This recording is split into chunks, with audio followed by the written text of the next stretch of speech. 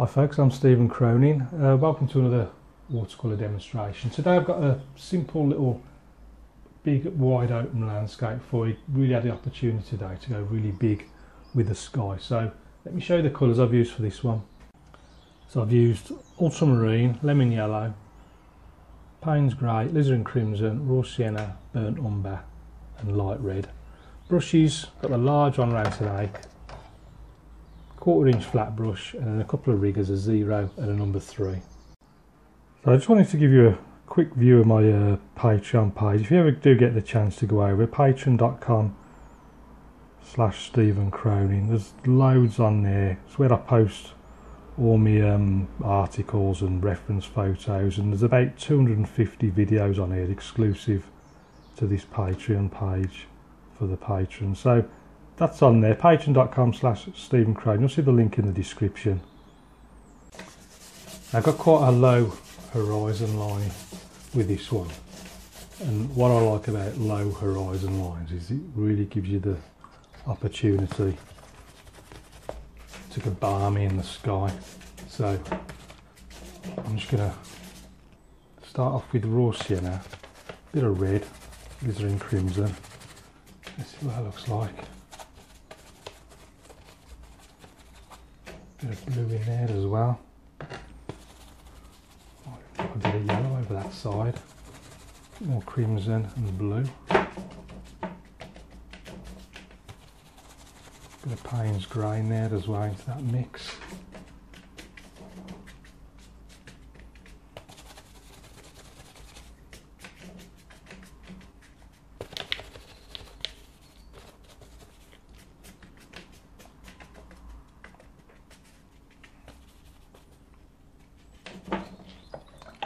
Back to a lighter colour, so I'm going to clean the brush. Back to a bit of raw sienna. In fact, I'm going to clean the brush and just make it a little bit lighter by the horizon.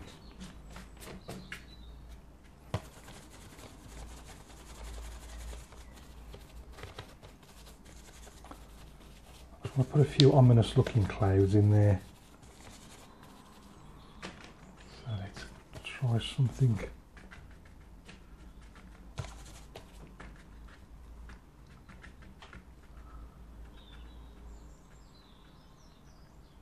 like that, I think.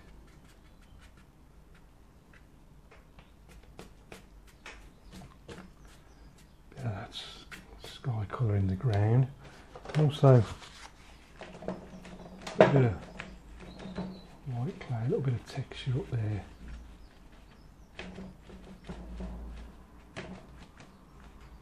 And then what I'm going to do, I'm going to try and hold all that in position by giving it a quick dry.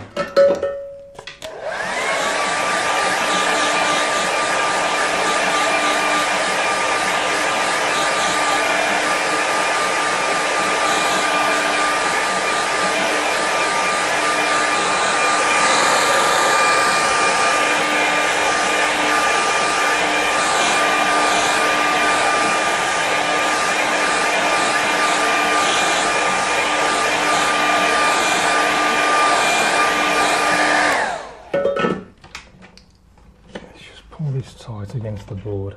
There's a few hairs that have come off the brush. I don't even worry about them anymore. I just consider them as part of the painting. So next we want, got some distant land, and that's all sort of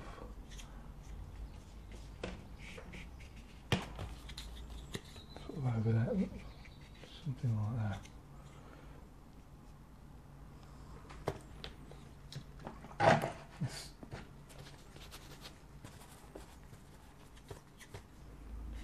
Bit of green in there, bit of raw sienna, ultramarines about it.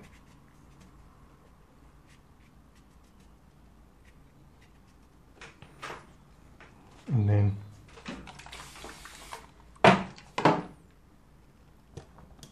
I'm going to take my little flat brush and I'm going to take a bit of dark, mix all the darks together, and I want something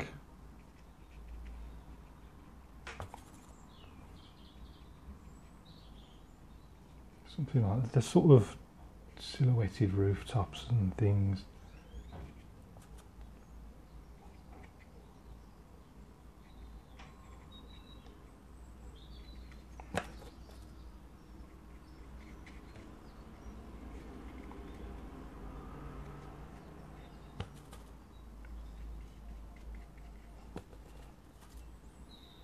All of this area is just, it's like a silhouette section.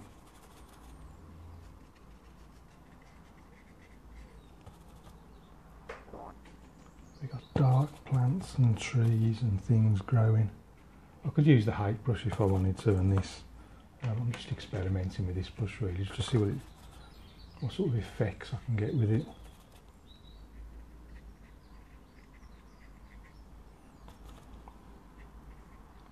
I think it's a little bit bigger.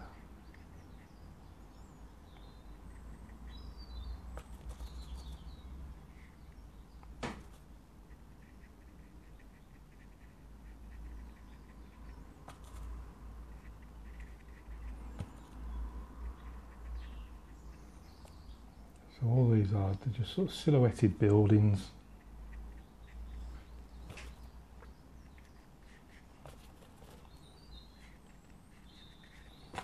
A few more marks down here.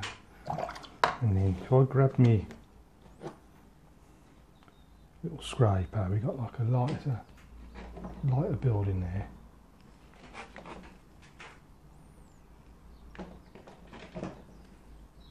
That's just in front of that one. Got a little one there, I think.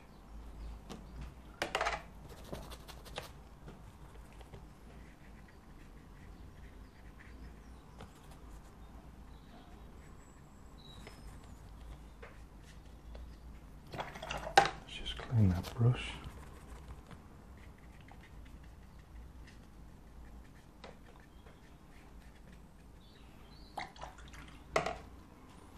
I'm just going to switch back to the hike. Pop a few lighter colours around here.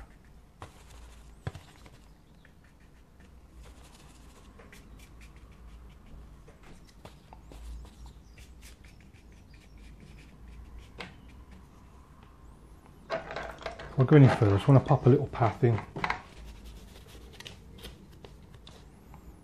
I'll take a bit of red and a bit of blue, and it's going to sort of just go something like that.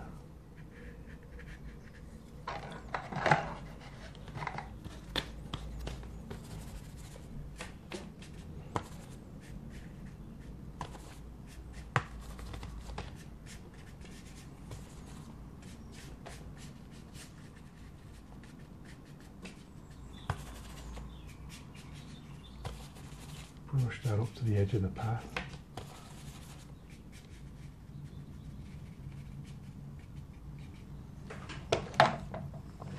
Again, I just want to get this flat against the easel.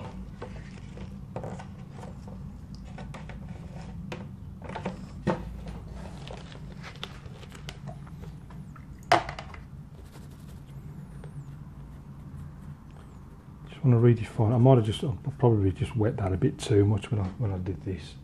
Just slightly over wetted it. I just want to get a little bit better definition on there. Push that up to those darks.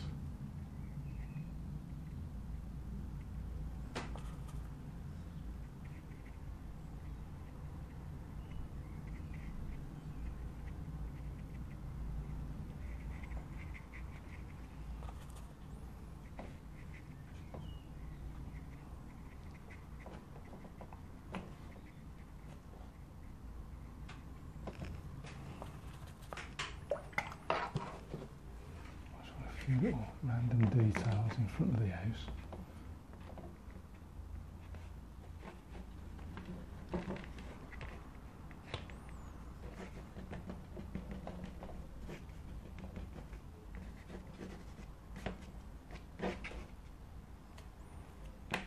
I'm going to do these trees again actually. I've made a bit of a mess of them.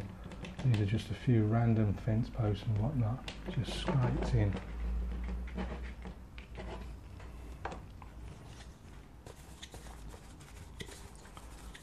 If I just do some really dark green, bit of ultramarine, lemon yellow, Payne's grey, and then I'm just going to use the corner of the brush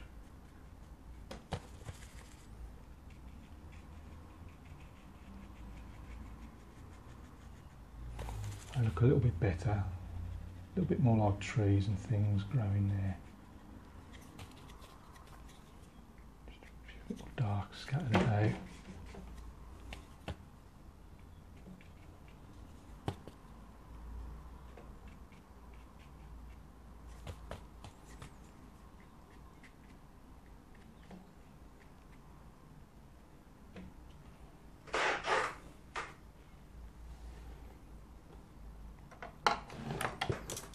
Switch to the bigger brush. Just want a dark mix, bit of red, bit of blue, bit of Payne's grey, so general dark mix. I'm just want to pop a few just little random lines in. Not random, but just little bits of detail. That's just following the path there.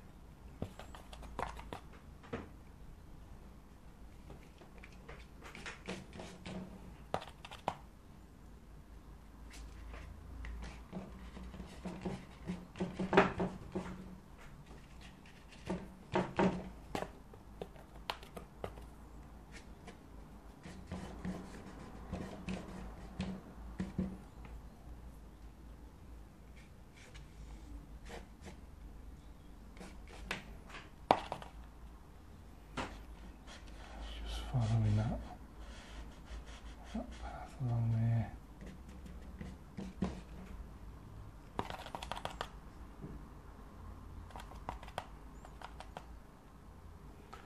A few little things post.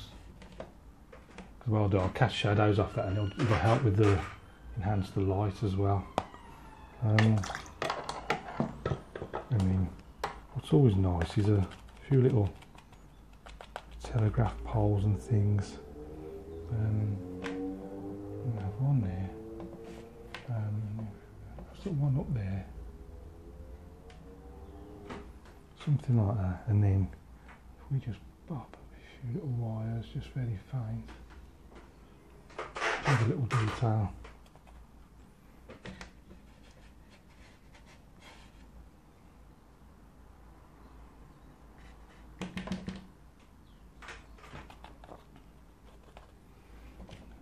A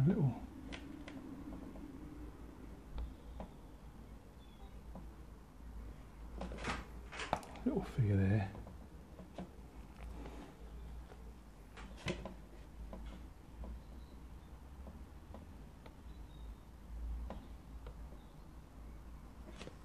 A couple of little figures, one a little bit further on.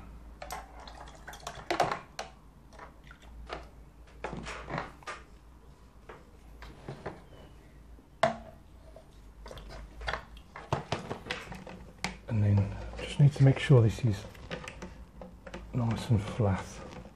And what I'll do, I'll give it a quick dry and just brush a big foreground shadow in it.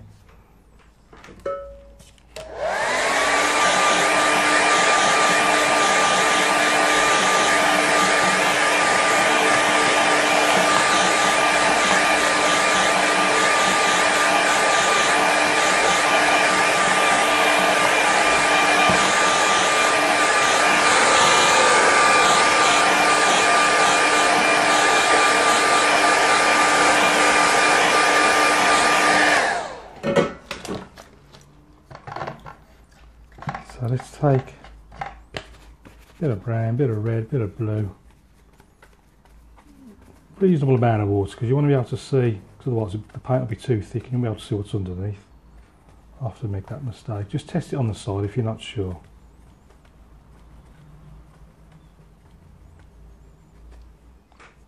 So right, that looks alright. So I'm just going to cast a big shadow across there like that. Something like that.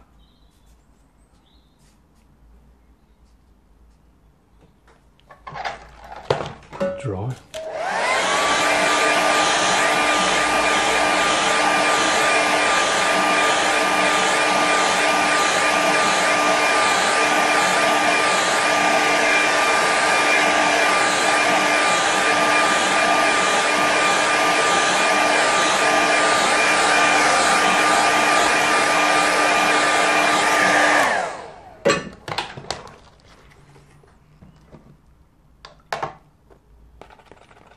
that shadow mix with this little size 0 rigger. And I'm just going to pull little shadows off each of these.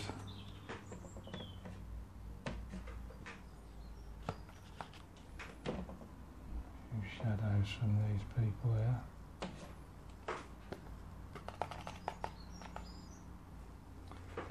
I'm just going to make a few little marks here and there.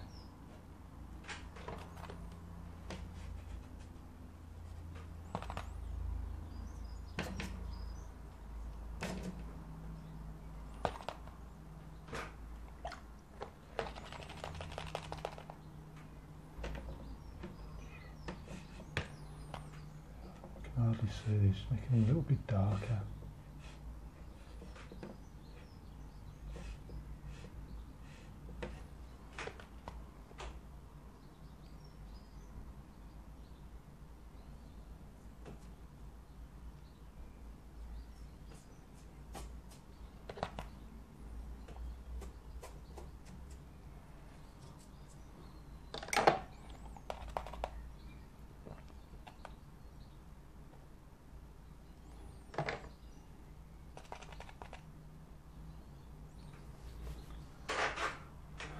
I'm going to stick a little bird up there, I think. And I'm going to finish it off. I'm going to stick my name down here and call this one done. So let's stick a mount on that and see what it looks like.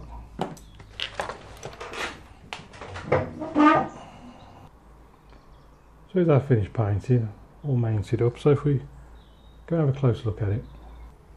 So I started off with this nice big sky. I think my favourite type of painting is when you can do a great big massive sky and just go wild with the colours.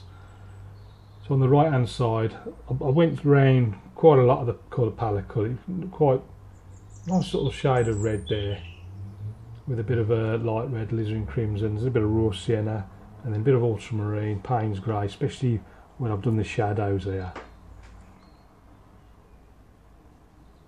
And then I just lighten the sky a little bit at the horizon line, just so that distant land would show up nicely. Then got these big trees just in front of you. You can see where I've just scraped in a few random details and fence posts and all that sort of stuff. Put the silhouetted buildings in nice and loose. Wet it first just to make it even looser, then scraped in the nearby buildings again. Scraped in a few posts and things and random details. Could have been a bit more careful with the figures, they look a little bit messy. I mean, something I've started doing recently, just a few rigger marks here and there, just for just to add interest and give the viewer something to think about. A few fence posts again, just gives it an excuse to cast a few more shadows to enhance the light, which today is coming from over this side. Man, big shadows cast across there, could be trees or buildings or something.